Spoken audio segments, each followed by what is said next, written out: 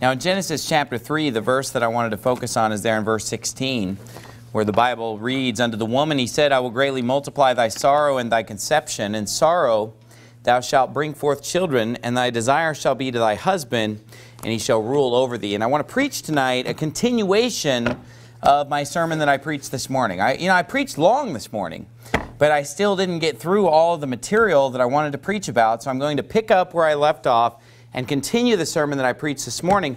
This morning I preached on the subject of birth control and why, according to the Bible, birth control is not right. It is a sin. It is not something that Christians should be practicing, although 99% of our nation today believes that it's acceptable. 99% of Christians and Baptists believe it's acceptable. But let me tell you something. That doesn't make it right. Amen. The Bible, crystal clear this morning, showed us what God thinks about that subject. And I'm not going to re-preach this morning's sermon, because we already saw all those scriptures this morning. If you missed it, you can get the recording and listen to it. But I want to preach a sermon tonight just about what effect birth control has had on women, on our society in general, on our churches today, on families, on marriages. And so I want to pick up where we left off. But first of all, let me just point something out here in Genesis 3:16. This is after Adam and Eve have sinned. They've taken of the forbidden fruit. And God is judging them, and God is placing a curse upon the man, for example, saying that for the rest of his life, he's going to have to till the ground, and there are going to be thorns, and he's going to have to work by the sweat of his face.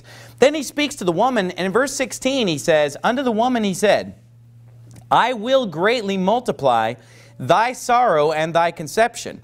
In sorrow thou shalt bring forth children, and thy desire shall be to thy husband, and he shall rule over thee." Now, sometimes it's easy to just read over things in the Bible and not really stop and slow down and let them sink in. This verse is packed with information in verse 16. This is a verse that we should not take lightly. It's a verse that contains a lot of truth that is later reiterated and dealt with in the Bible. In fact, in a moment, I'm going to take you to John chapter 16. And if you want to start turning there, you can. And I'm going to compare for you what we see here in Genesis 3 with what we see in John chapter 16. Now, what is he saying here in Genesis 3:16 to the woman? Unto the woman he said, I will greatly multiply thy sorrow and thy conception. Now, two things are being multiplied in that verse, are they not? Yep, right. He says, I'm going to multiply your sorrow, and I am going to multiply your conception. Yet today, Christians believe that it's just fine to just say, oh, really, God? You're going to multiply my conception? Well, it's my body, it's my choice, and I'm going to take contraception. Look, that is a mockery of this verse. Right.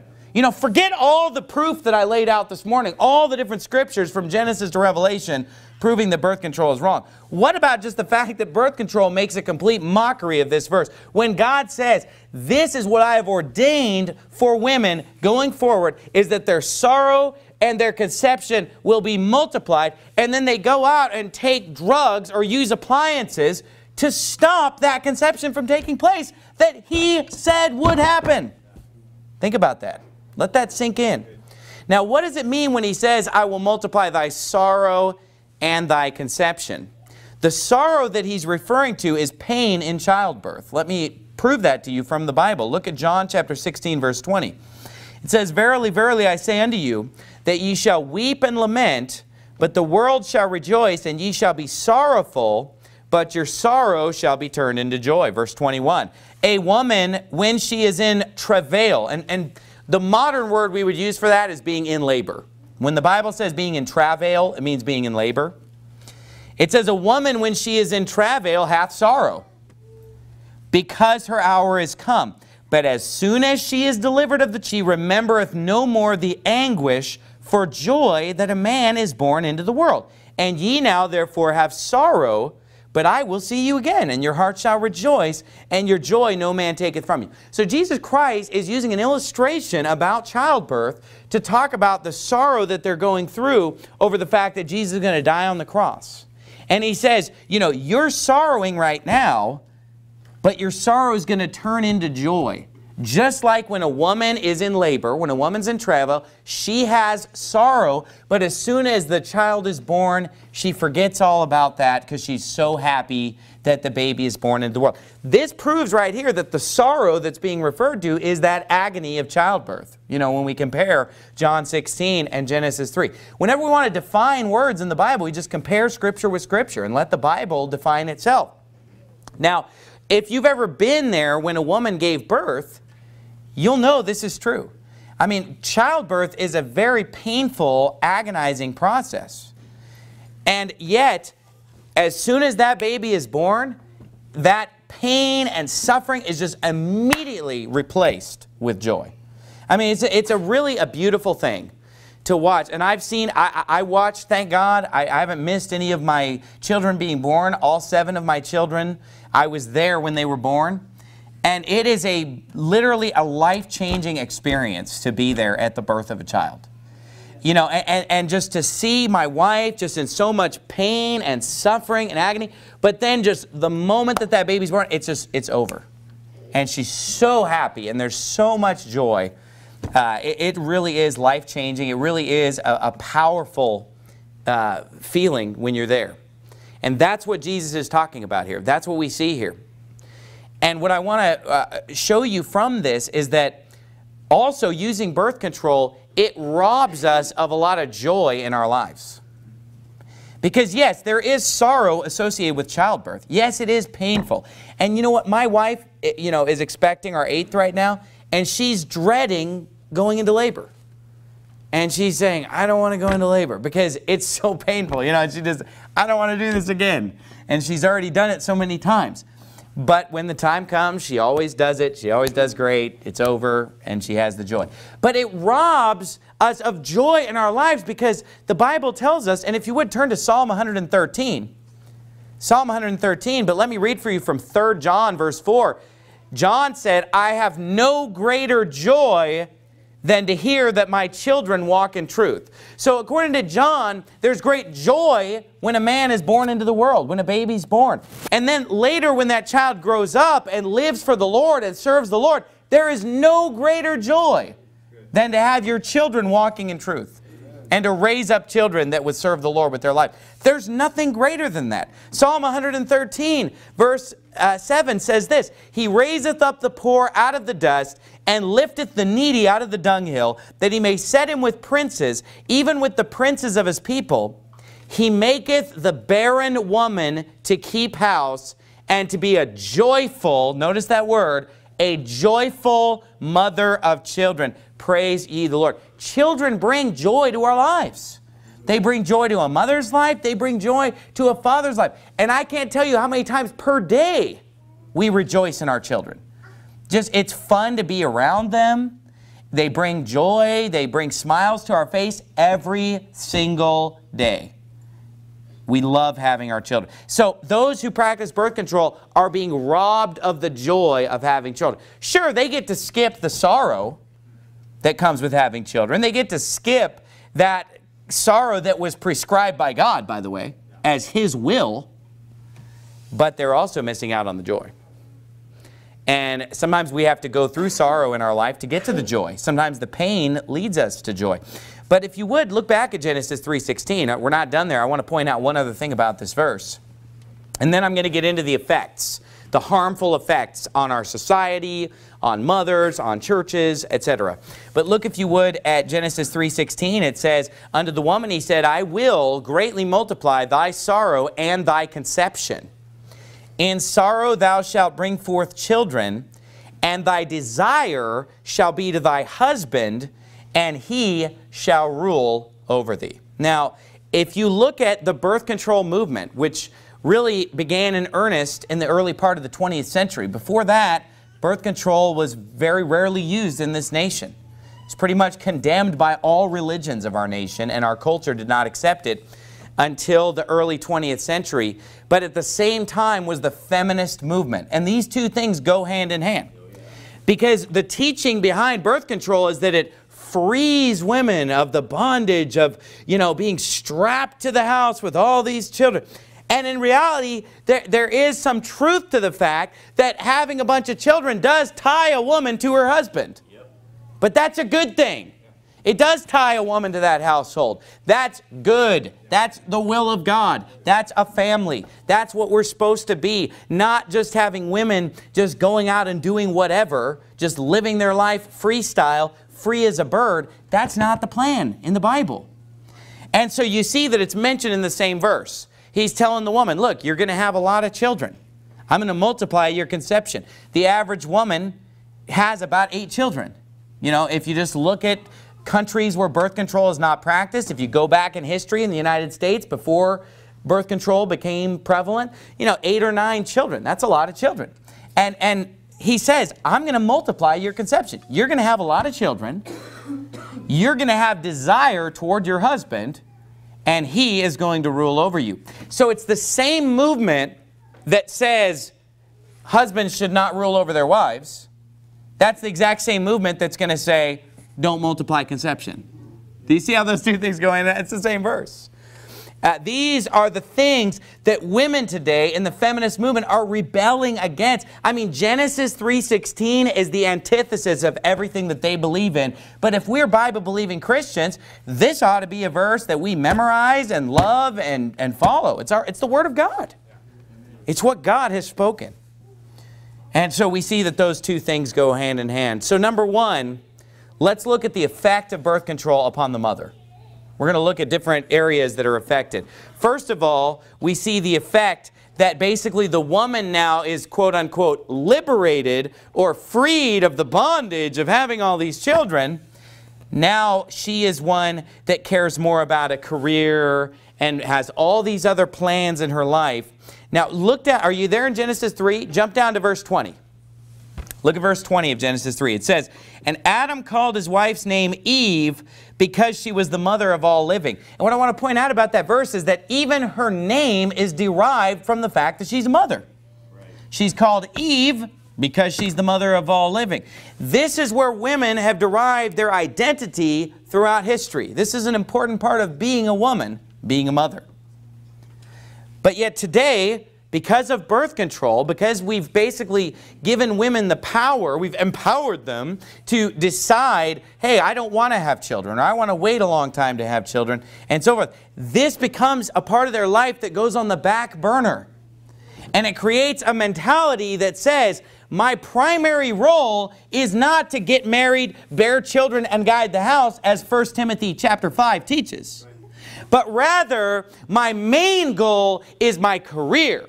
You know, my main goal is to go to college and to graduate from college, and I'm going to be a lawyer, and I'm going to be a doctor, and I'm going to be a marine biologist. That's my main thing. And, you know, when I'm ready, I guess I'll also have a husband too while I'm at it. You know, my main thing is to be a politician. You know, my main thing is to run a business. My main thing is my career, but I guess I'll add a husband into the mix. And I guess if I want, I'll schedule a few children, maybe 1, 2. Look, this is not the way that the Bible looks at this. And this is not the way that we should look at this. But it's the way the world looks at it now because of birth control. Because it used to be, you know, a young woman, she gets married, she has children, and that's her job. I mean, that's how she's going to live her life. That's the way God designed it. You say, oh, that's terrible. But actually, it's joyful. Actually, being a mother, being a housewife, being, you know, that's a very good job to have. It's an honorable way to live your life, too. Don't let the world tell you, oh, you're just a housewife. Oh, you're just a mother. Oh, you're unemployed. I mean, they literally count my wife as unemployed. She's not unemployed. She doesn't want to be employed. I mean, she's a mother. She's a wife. She doesn't need to go out and get some other job. But that's the way our society has become. That's the way women have become. You know, we already talked about this morning. I'm not going to talk about it again. But we talked about some of the physical health effects of, for example, the birth control pills. Just all the damage that they do to a woman's body. I'm not going to rehash that. But, brother, I forgot to mention this. Brother Joe Rodriguez, okay, he mentioned to me, he worked at a plasma donation center. You know, where you go and they take your blood and you donate the plasma and then they, you know, they do all that. he said that normally the plasma is like orange or yellow, the plasma in the blood. But he said that when women are on birth control, their plasma is green. Yeah, I mean, they come in and their plasma is like glowing green. He's like, what in the world? And it turns out they're on birth control. And women who take birth control pills, their plasma is green. Now that shows you, remember, the life of the flesh is in the blood. You know, when your blood's turning green, that just shows you the systemic effects that birth control is having on your body. And people will say, oh, it's green, but it's harmless. Don't worry about it. Right, okay, sure. But do you trust them? I don't know. But not only, go to 1 Timothy chapter 5 if you would, 1 Timothy chapter 5. Not only are there physical health effects of these birth control pills, they cause all the things that we talked about this morning. I'm not going to rehash all that. But not only that, they have effect on their character as well.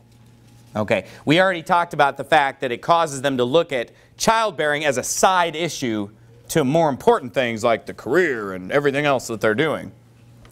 When in reality, Eve derived her very name from the fact that she was a mother. That was her primary identifying feature, is that she was the mother of all living. But look, if you would, at 1 Timothy chapter 5, verse 13. It says, and withal, they learn to be idle. What does idle mean? It means you're not doing anything. You're sitting around like a car's idling when it's not going anywhere. He says, withal, they learn to be idle, wandering about from house to house, and not only idle, but tattlers also, and busybodies, speaking things which they ought not. I will therefore that the younger women marry, bear children, guide the house, give none occasion to the adversary to speak reproachfully, for some are already turned aside after Satan. We see here that women who are not busy about being married, busy about having children, and busy about guiding the house, they will get into sin, the Bible says. They become idle, they become lazy, they become tattlers, they become gossips. And let me tell you something, a woman who is having children is not idle. I mean, it's pretty much impossible to be idle when you have a lot of children, because you're going to be busy.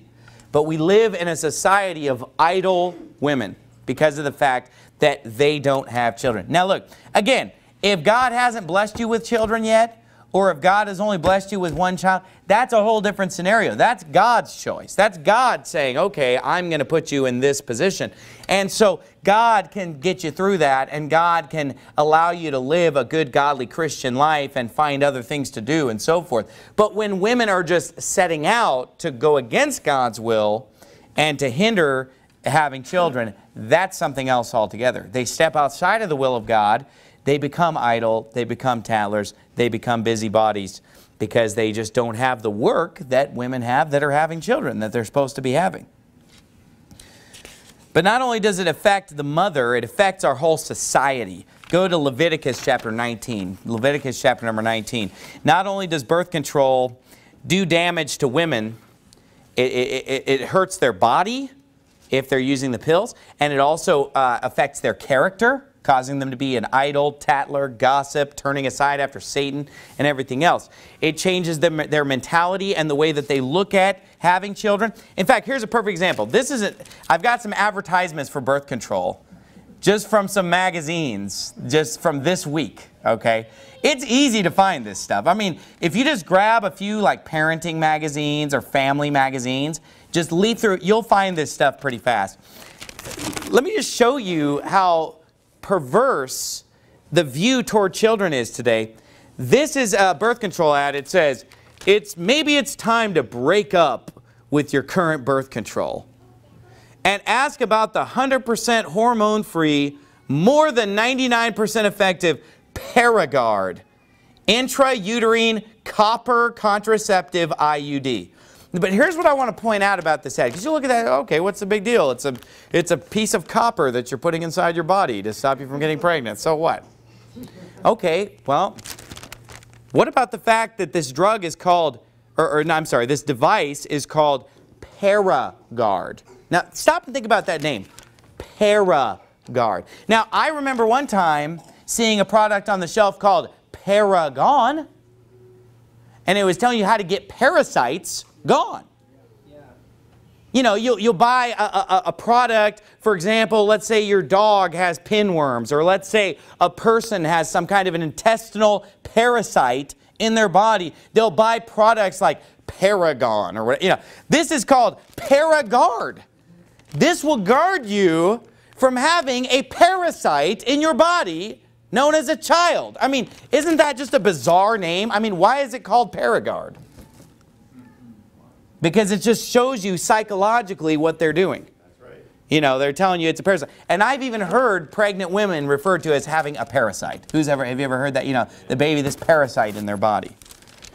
You know, and this woman just looks like she's just experiencing all this freedom. But here's another ad. I found this ad. Here's a vintage birth control ad. This is from, you know, I don't know, I guess the 60s or something. It's Annette Funicello. Who knows who Annette Funicello is? Okay. Nobody? 2 people? Annette Funicello. Anybody know who that is? 3? Now, wasn't she like on the Mickey Mouseketeers? She was like a child star on the Mickey Mouseketeers. And then later, she was an actress and this and that. Well, here's an ad with Annette Funicello. She's in a bathing suit surrounded by 4 men. 4 different men. These blonde-haired, like, beach guys. And they're all surrounding her. She's kind of got her hand on one, and she's kind of talking to another one. And it says, "That's right, boys. I'm on the pill." Now think about that. Not "that's right, my husband." That's right, boys. That's right, boys. I'm on the pill. M-I-C-K-E-Y. M-O-U-S-E. I'm a whore. I'm on the pill. Come fornicate with me. Okay, look. This is what birth control does to our society. So not only does it affect women, not only does it affect the mother, it corrupts her view of childbearing, it corrupts her character, it corrupts her blood plasma, it corrupts her health.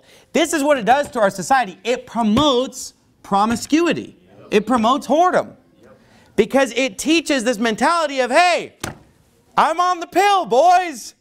I mean, what kind of an ungodly, wicked advertisement is that? What kind of a woman would want to be associated with that type of advertising to just say, hey, guy, hey, all 4 of you, I'm on the pill. Don't worry about it. I'm on the pill. Okay, look what Leviticus 19:29 says. And look, I'm turning to Leviticus 19:29. We could pretty much turn to 100 different verses right now if you want. Just about fornication and whoredom and harlots and all that. But here it says, "Do not prostitute thy daughter to cause her to be a whore, lest the land fall to whoredom and the land become full of wickedness." I just used that verse just to point out the fact that a land can fall to whoredom. And the United States today fits that bill. If anybody has ever fit that bill, it's the United States of America. He says, I don't want the land of Israel to fall to whoredom. We're there in America. I mean, we have arrived at that point in the United States. Now he says, don't prostitute thy daughter to cause her to be a whore. Now, stop and think about the fact that in public schools today, they have education classes. You know what education classes? And these classes teach the children how to use what? Birth control. I mean, that's the purpose of the class. You say, well, that's not true. Well, I went to public school, and I opted out of the class because they said if you have a religious objection, you can opt out of the class. So I was in 6th grade. You know, I knew that I wasn't supposed to be going to this class. I knew my parents didn't want me to go there. I knew that it was not right. So I brought home the form to my parents and had them sign the form so that I could opt out of the public school, you know what, education classes. But here's the thing, I got it all secondhand from all the kids who went there, okay? And they told us all what it was about, of course, because for weeks afterward, they were all talking about it. So even though I didn't attend the classes themselves, they're talking about it for weeks afterward. And they were taught how to use contraceptives. They're taught how to use. What is that saying? And then they say, well, they also taught them abstinence. Well, this is what it is. All right, kids, abstain, but if you don't, use this. You know, it's like hint, hint, wink, wink, nod, nod. We're kind of supposed to tell you to abstain, but here's the green light because we're teaching you how to do it and to avoid the consequences. But you see, in time past, there were consequences to those who would fornicate. In time past, the young child, the teenager who would fornicate would face the consequences of the teenage pregnancy. You know, and they would be a shame and an execration to the whole community when a girl would get pregnant, and it was, you know, it was something that people really looked down upon. But now they're teaching the children at age 10, 11, 12, 13, you know, even before they're even to that point yet, just training them and teaching them so that as soon as they get to that point, they're able to do it, quote unquote, safely. No, there's no safely. You know what safely is? After you're married. That's what's safe. Anything else is whoredom and fornication, and it is harlotry, it is wickedness, it is ungodly. The Bible calls it uncleanness. And yet today in our public schools, birth control is being taught unto young children, thereby teaching them that they can go out and do all this stuff and have no consequence to their actions. But you know what? There's a consequence with God Almighty. Amen. You can never escape God's consequences, even if you think that you've escaped man's consequences or physical consequences. Not only that, but our society has become so degenerated that we think that birth control today is like a human right or something. Yeah. Now, you know, we probably have all heard about the Hobby Lobby lawsuit and situation. Who's heard about the situation with Hobby Lobby? You know, most of the hands in the room are going up. What it all boils down to is that Hobby Lobby doesn't want to buy birth control for their workers. I mean, they don't want to pay for their workers to use birth control because they don't believe in it. They don't believe in these pills and they don't want to pay for it. Now, the way that the media will try to spin this is like, they're not letting these women use birth control. They're trying to force their workers to live a Christian life. But that's a lie. That's not even true. What it really is they just don't want to pay for it. You see, there's nothing stopping any worker at Hobby Lobby from going out and buying whatever birth control they want to buy. I mean, if they want to go to the store and they want to go to the doctor and the pharmacy and just buy birth control, they can just go knock themselves out and do that. But what it is that now businesses that don't even believe in it are being forced to pay for it. And they call this an attack on women, the war on women. They call this, oh, just this violation of women's rights. You won't buy my accoutrements so I can go be a whore. You won't buy them for me. I mean, they had this lady come testify before Congress about Obamacare. Okay? I forget, what was her name? Does anybody remember? This horrible, I'm trying to think of a word that's not too offensive. I want to use a word that's offensive, but not too offensive, you know. This whore. You know, whatever she is. But she was a college student. She's not married.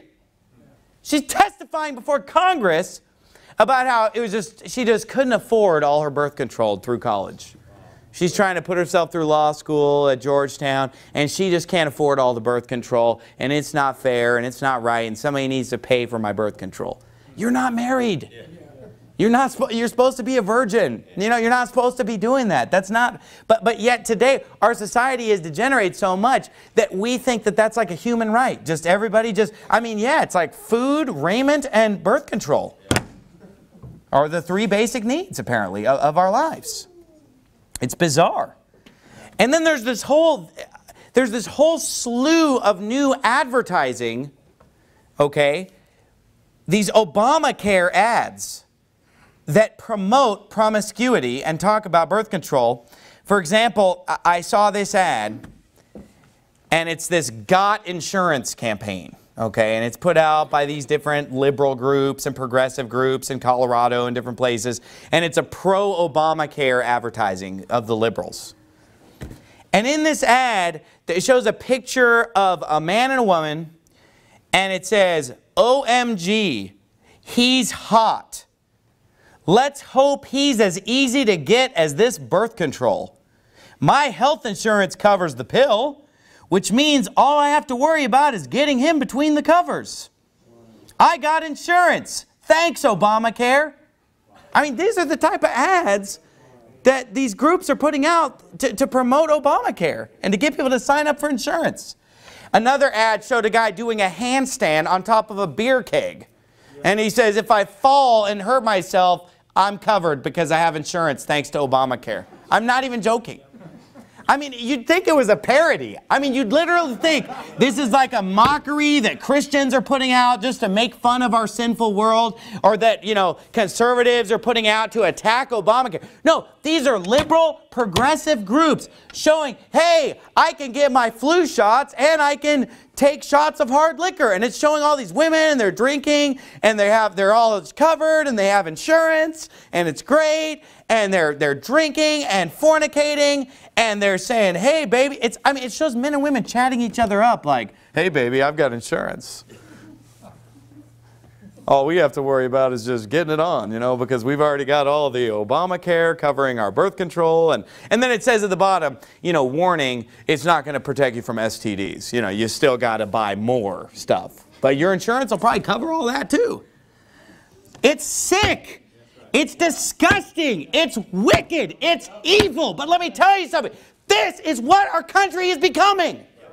And you know what Christians want to do? They want to get as close to it as they can without going over the cliff. Look, if we would have been on God's program all along, if we would have had a biblical view of marriage, if we would have had a biblical view of child rearing, if we would have had a biblical view of birth control, you know, our society wouldn't be going to hell in a handbasket. But God said, if my people, which are called by my name, shall pray and humble themselves and seek my face and turn from their wicked ways, then will I hear from heaven and will forgive their sin and will heal their land. You see, if the light that is in us be darkness, how great is that darkness? And when even God's people and even churches today are totally in defiance of God's program for the family, obviously the world's going to take it a step further.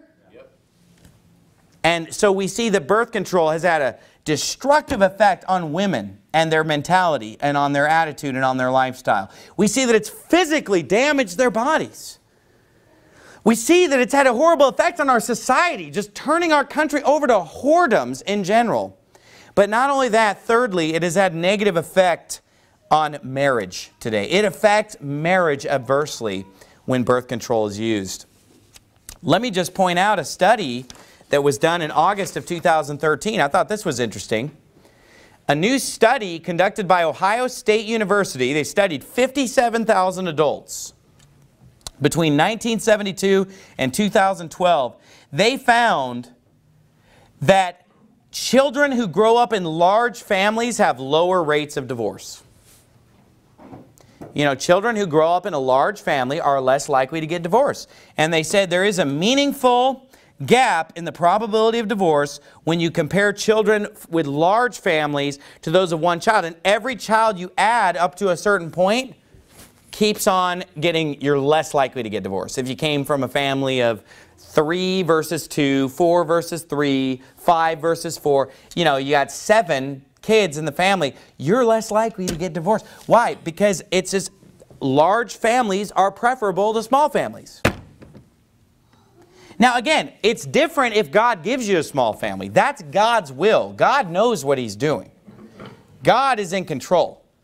But when we take God out of control, you know, it doesn't make any sense to just have a small family on purpose when a large family has benefits. Okay. And, you know, when you see a statistic like this, it just shows you. And not only that, but just if you think about it, having children together is going to draw the family closer. Using birth control creates a selfish mentality of kind of like we're all going to do our own thing. Now, I don't really have this in my notes, but I think another thing to consider when you think about the effect of birth control on a family is that the children that you have, they see you using birth control and saying, oh yeah, we're done. We don't want it anymore. We're done. I mean, how do you think that makes the children feel? And again, if your child knows, okay, well, you know, my parents only have 1 child, 2 child, 3 child, because that's all God gave them, but they love us and they want more, no problem. But when your children just know that you stopped after them, you're having children, and then they're born, and you're like, we're done. Okay. Now, it's got to make them feel a little bit bad, like maybe they're not that loved. I mean, think about this. What if you find out that you're expecting another child, right? Let's say you got 4 children and you find out the 5th child's on the way. And you call your parents and said, hey, Mom and Dad, I've got great news. We've got another child on the way. Now, what if they said to you, another one? You guys are having another one? Now, wouldn't you be offended? Because you'd think, you're like, yeah, that happens all the time. But anyway, or if your brother or sister just acted like, what, you're having another one? And the thing that's so offensive about it is, and here's what I've often even said to people when they act like, oh, you're going to have more. I always just say, well, which of my children would you prefer that I had not had? Yeah, that's good. Yeah. Because it just stands to reason that if you love your children, if you're deriving joy from your children, if children are a blessing, as the Bible teaches, then you'd want more. But if children are a pain in the neck to you, you don't want more. Because why would you want another pain in the neck? And by the way, if you raise your children right, you'll have joy of them. Yeah. If you spare the rod, you'll hate your son. And so we got to understand that if we raise our children right, that's part of, wanting more. Okay, because, if we raise our children the way the world tells us to raise them, yeah, I wouldn't want more of those either.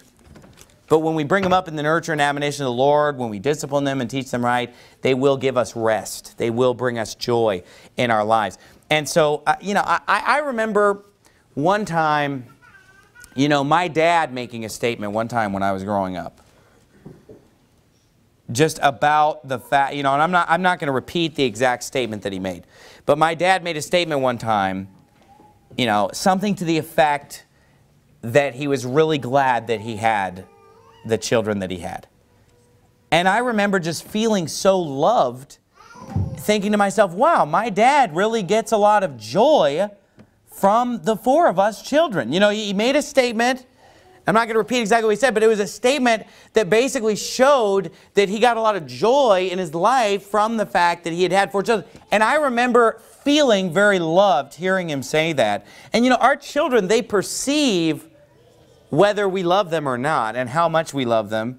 And I think that we're sending them a message that says, we don't love you that much because we don't want more like you. Whereas if you just want to keep having more, they feel like children are an asset in this family. We're a blessing. We're loved. We're welcome in this family. Some people literally even say to their child, like, well, you were an accident. We didn't even want to have you. What an awful thing to say. I was going to abort you. We didn't even want to have you. That's a horrible thing to say to your child. But there are people who say things like that to their children all the time. I've known people who said things like that to their children. Obviously less extreme, but when you have 2 and then you start using a bunch of birth control, you're kind of saying that in a sense, like, hey, we don't want more. We don't want children. We have our 2 obligatory children and we're done. So number 1, it has a negative impact on the woman. Number 2, it has a negative impact on society. Number 3, it has a negative impact on marriage. Did I have you turn to Proverbs chapter 5? Proverbs chapter number 5. Proverbs chapter number 5. Now, we already talked about the fact that there was a study out that said, hey, bigger families, lower divorce rate. And we've also seen the statistics that say that the most common time to get a divorce are in the first 2 years of marriage and the first 2 years after the last child leaves the home. That shows you that the children are a factor. A lot of people stay together for the children. Have you ever heard that? People, they didn't get a divorce. They're going to stay together for the children. But here's how marriage works. Marriage has low points. Marriage has ups and downs. Anybody who's been married for any length of time knows that you're not always just doing great, everything's awesome, we're like newlyweds all the time, 100%. It's just, that's not reality all the time. Now, there are times where you go through a low point in marriage, but if you hang in there, if you stick it out, if you love the Lord, if you love your spouse, you'll get through that. And honestly, I can say that I've had many times in my marriage that were much better than being a newlywed, even 13, 14 years in. You can get to the point again where the love is rekindled in a greater way than it ever has been. And I honestly can say that my marriage has been better in the last year than in the whole time leading up to that, even better than when we were first married. Our love is stronger. Our relationship is better than it has ever been. But people who quit during the low points, they never get to that. You know, they think, okay, it was good when we got married, it went downhill, downhill, downhill, and then they quit. But there's such a great joy in going through the hard times, going through the trial, going through the valley, going through the low point, and coming out the other side to reach all new heights of marital bliss. Okay? That is the reality of those who are in it for the long haul. They enjoy marriage in ways that other people can never even understand who've never gone through it. So people staying, oh, that's just horrible if they just stay together for the children. But here's the point. If they stay together for the children, in that time they can fix things often. In that time the love can be rekindled. In that time they can both grow in the Lord, grow in wisdom, grow in grace, and once again have a great marriage and say, man, I'm so glad that we stayed married. So glad we didn't quit when it was rough. We stayed married. Children are a reason why people stay together. That's why when the last child leaves the home, they look at each other and say, well, you know, we're not staying together for the children, and they get divorced. I could name for you many people that I know who got divorced within 2 years of the last child leaving the home. It's true. I mean, even in my own, not only is the statistic there, I could give you the stories from my own life that I know, people that I know. But not only that, it can have other negative effects on a marriage. Not only does it increase the divorce likelihood, not only does it also, you know, if a woman is taking the birth control pills, for example, because she's having all these hormonal imbalances from the pills and becoming a basket case, that's not going to help your marriage. You know, because that's just going to create all kinds of friction and problems right there. But not only that, one of the popular methods of birth control that Christians will use, and I briefly touched on this morning, but I want to mention it a little bit further tonight. A lot of Christians will say, well, you know, okay, birth control pills are poisonous. They have all these bad effects, and they also cause a lot of early abortions. A lot of times the egg is fertilized, but it just dies because of the effects of the birth control. And, you know, I covered that this morning, and, you know, I've got all the science on that. So they'll say, well, we don't do that stuff, and we're not going to be like Onan, because God killed Onan. And they say, well, okay, but they'll use what's called natural family planning.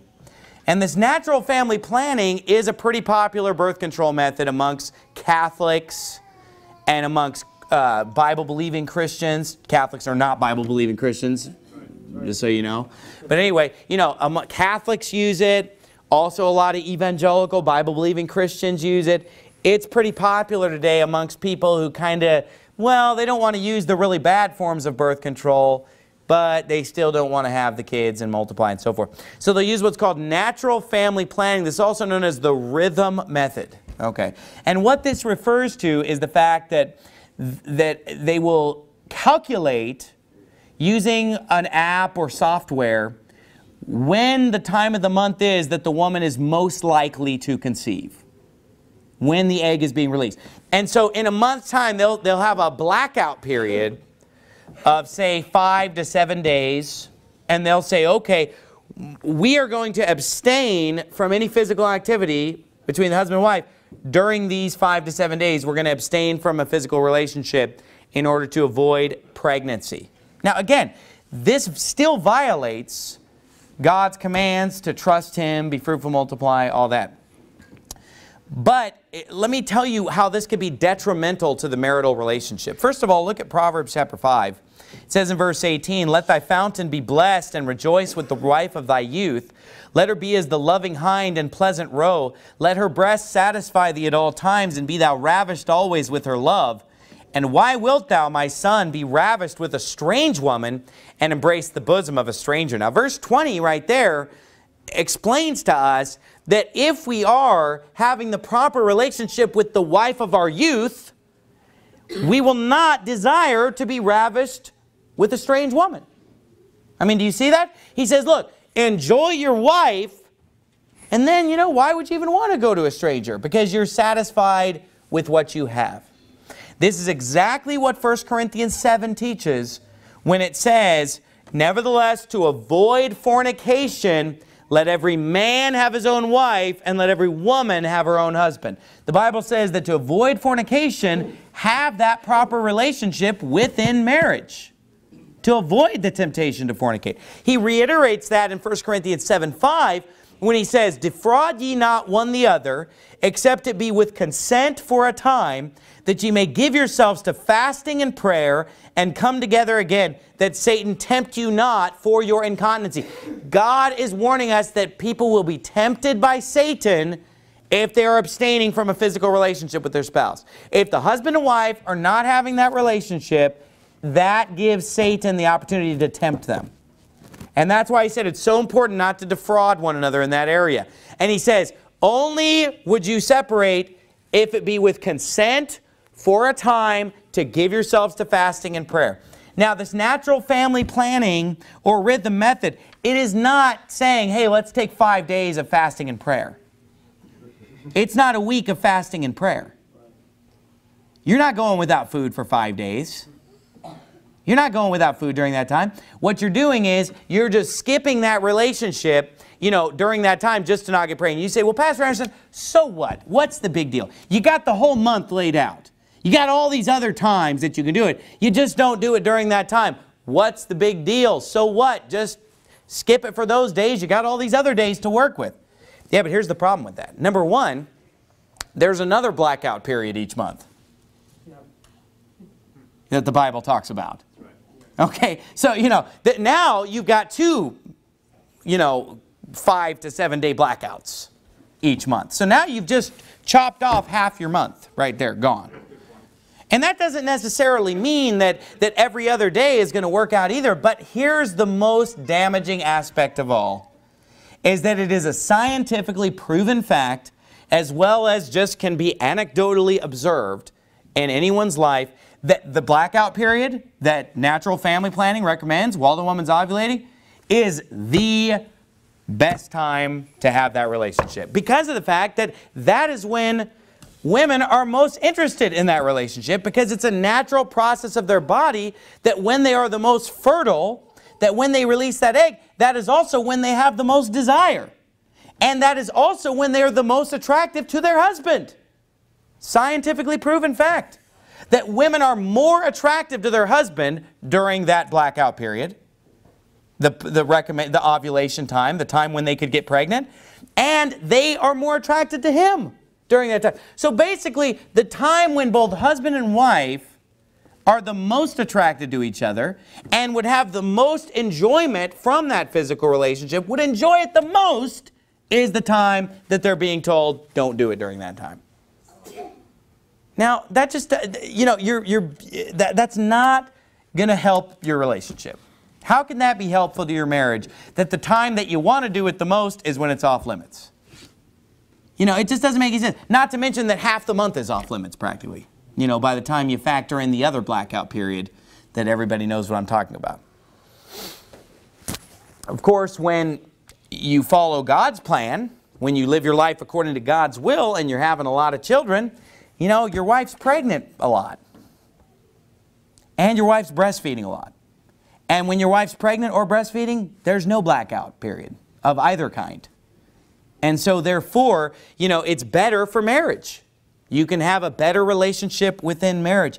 This is a detrimental effect on marriage when you use that method. Lastly, this. We talked about the detrimental effect on women. We talked about the detrimental effect on society. You know, it gets turned over to promiscuity and whoredom. We talked about the negative effect on a marriage, whether it's by, you know, turning the wife into this hormonal, you know, upset, whatever, mood swing, all the different things that come with the pills, or natural family planning, just having to skip all this physical relationship that's supposed to be there. But fourthly, birth control has had a very negative effect on churches. What am I talking about? Churches are devoid of young people. Why? Because they were never born. Okay, go to Judges chapter 14. Judges chapter 14. Think about this now. If you go to the average independent fundamental Baptist church across America, and I'm not talking about our church, but I'm saying if you go to the average independent fundamental Baptist church, you will find a lot of elderly people in that church. A lot. A lot of elderly people and very few teenagers. Have you noticed that? Tons of elderly, very few teenagers. Now, why is that? That's not normal. There's a problem there.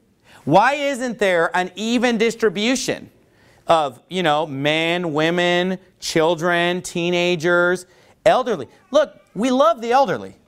The Bible says the hoary head is a crown of glory if it be found in the way of righteousness. The Bible says we should rise up before the hoary head and honor the face of the old man. We love the elderly, but let me tell you something. Something is wrong in a church that is just filled with elderly and you don't have the young there.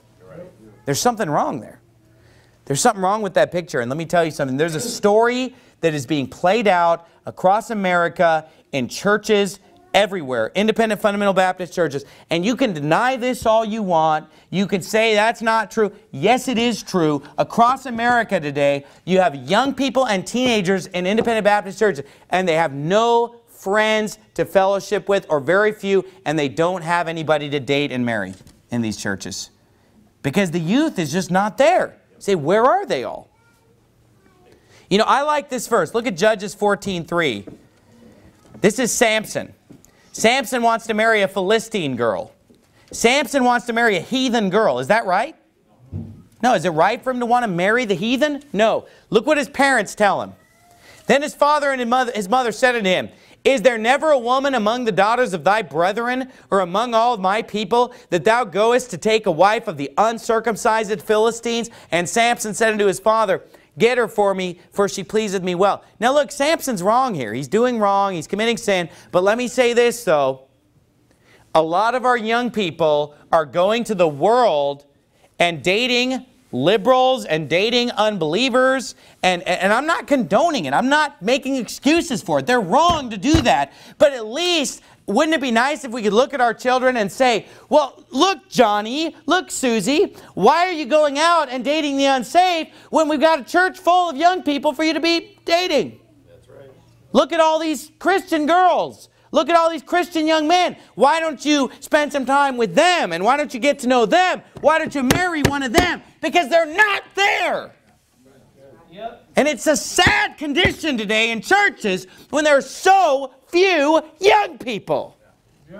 And aside from a few major, mega churches and Bible colleges where all the young people from the whole nation congregate, you go to your average Baptist church when you're 16, 17 years old and you're looking for friends, you're looking for fellowship, you're looking for somebody to date and marry so that you can follow God's plan for your life, and you sit there and there's just nobody there. There's barely anybody there. It's obvious why. Because if people are having 2 children on average, instead of 9 children on average, which would be the average if you're not using birth control, 8 or 9, there's going to be less young people. I mean, it's just simple math, folks. If God's people would actually reproduce, we'd have 4 times as many young people. Where are they all? They weren't born. Now look, you look around our church on a Sunday morning. If we, this morning we had, 112 people or whatever. There's 30-some kids. Of that 112 people, 35 of them are 12 and under. Okay, in the age bracket of 8 and under, kids that are 1, 2, 3, 4, 5, 6, 7, we have little kids running around all over the place. One thing that our kids can't complain about here in this church is that they don't have friends to play with. There are friends everywhere. Okay, now look at all the teenagers our church has. Oh, there aren't any. You say, well, but why do you have all these kids then? I'll tell you why. Because I've been preaching against birth control every year for the last 8 years. That's why we have all these little kids here. You say, well, why are there all these little... You just happen to have a lot of little kids in your church. No. I mean, I'm not going to ask for a raise of hands. But if I ask for a raise of hand, who in here had more kids because they heard sermons about birth control? A lot of hands would pop up and say, yeah, that's why I have 5 kids. That's why I have, in our auditorium. Look, one day I want to just get people are always contacting me saying, I had more kids because I heard your sermon. One day I want to get like a photo album of all the kids that were born, because of this kind of preaching, okay, that would have never even existed. But what I'm saying is, I've been preaching this for 8 years, because I've been pastoring for 8 years. So we, in our church, yes, we are changing the trend. Yes, in our church, we're doing right, and we are producing a generation of godly young people. Amen. And so when our kids grow up, they're going to have a church full of teenagers. But you know what the sad thing is? The churches across America, they're not doing that. And so some families in our church will move away to other churches. And then other families will move here in their place. And you know what? The reality is that just everybody suffers. All Baptist churches suffer because the youth is just gone. Because they had so few kids that there's just a smaller youth group than there should be. And look, you can say whatever you want. You can say, well, these young people just need to just do right. And I know they need to do right. I know they should never date an unbeliever. I'm not making excuses for them, but wouldn't it be easier to serve God if you had a church with with 30 young people in it? And they could have all kinds of young men and young ladies to fellowship with, and they could have, you say, well, there's one girl in the church that's single that you're raised. Yeah, but that might not be the person that you want to marry, that one person. You probably want to have some choices. Young ladies probably want to have a choice of young men. And young men probably want to have a choice of young ladies. Not just, well, I'm single, you're single, we're the only ones in the church. I guess this is meant to be. I mean, this is destiny. This is fate. We are the only singles in this church. Let's set a date. Do you see how birth control can have far-reaching effects that we don't even think about? Destroying the demographic of the local church. Destroying the demographic. Look, if every church in America were doing what we're doing and had the preaching that I did this morning and the preaching that I did tonight, you know what? Every church would be filled with a bunch of little kids running around. Every church would be filled with teenagers. If this preaching had been going on, for the last 20 years, then all that generation 20 years ago would have had a bunch of kids, and then they'd all be grown up, they'd be teenagers, and then there'd be fellowship, there'd be opportunities, there'd be a better youth group, and everybody would be blessed. Everybody would be better off. But we all, even those that have a big family, suffer by everybody else using birth control, because then it's like their kids grow up and it's like, okay, we're here. We exist. Where's everybody else? They were never born because mom and dad were too busy with everything else that was more important to them than doing what God told them to do and raising children. And so it's had a negative effect on the church. It's ruined the demographic. That's why churches are filled with elderly people, because birth control has been going on for the last, heavily for the last 60 years. That's why you have all these people. You have all these people that are 70, 80 years old. And then you just have less and less as you go down. It just dwindles as you get to the younger and younger generation. Obviously our church is changing that because we have this baby boom. That could be happening in every church in America right now if pastors would just get up and preach the Bible. But it has a negative effect. Again, if you missed the sermon this morning, I highly recommend you listen to it. But between this morning and tonight, I hope you get a picture of why this is so important. Why this is a big issue that will really make or break us in a lot of ways in our marriages and in our church and in our society. Let's get a biblical view on this and not be deceived by the world. Let's bow our heads and have a word of prayer. Father, we thank you so much for your word, Lord, and we thank you for the truth.